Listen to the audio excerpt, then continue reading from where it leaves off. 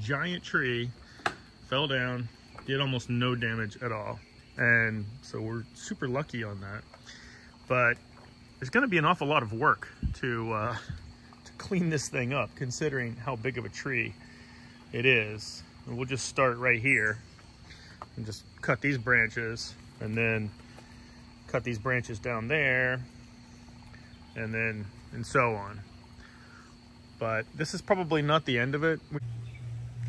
So I made progress on getting the branches down off of the upper part of the deck here. It's just a little bit of minor damage. Here's all the branches. I've got more work to do down there to clean it up. You can see where it comes from over there. The one that I'm really concerned about is right here. It's this really big tree. It's going up right there. And if that falls, that's gonna come down and it's gonna hit our lower deck. It could smash here. I don't really care about these ornamental trees that much, but the edge of our deck, there's our garage, house. Could do a lot of damage. So that tree needs to be taken out. So this is the base of the big tree. There's some dirt separation right here, but who knows when the mass is too much for it to stand up anymore. It is leaning significantly.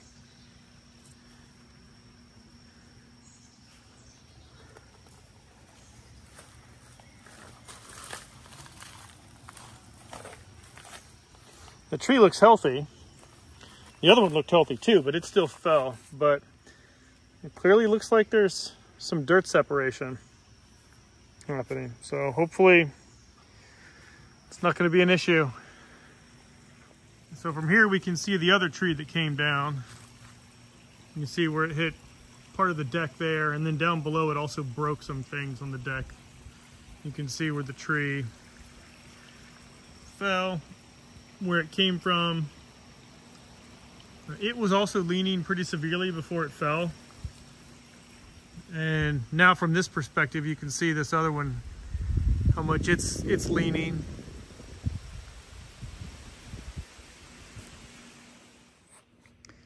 So the real big tree that we're concerned about is this one.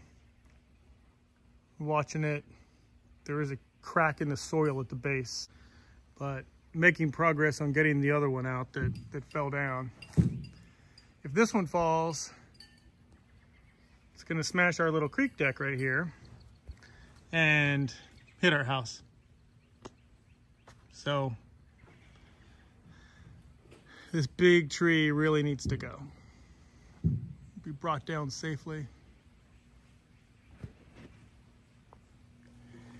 So progress is being made. Got it all down from off of there. Mostly on the ground now. Cut.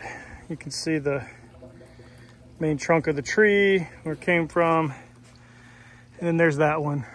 And considering that this one went down, you know, makes us wonder about that one too.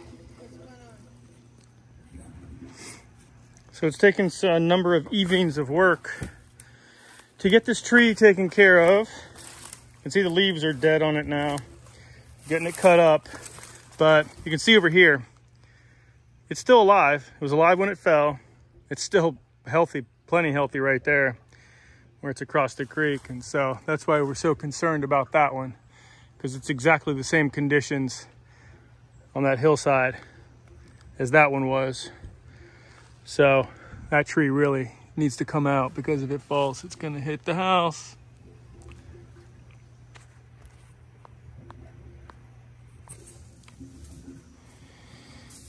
So we got the branches and the wood cleared away from the house, so that reduces the fire hazard, which is good. But we got a pressure wash here. They're gonna do maintenance to the septic tomorrow, but it's a lot better. Still, you can see the big tree, and this is its branch, which is still plenty alive. And then there's the big scary one again.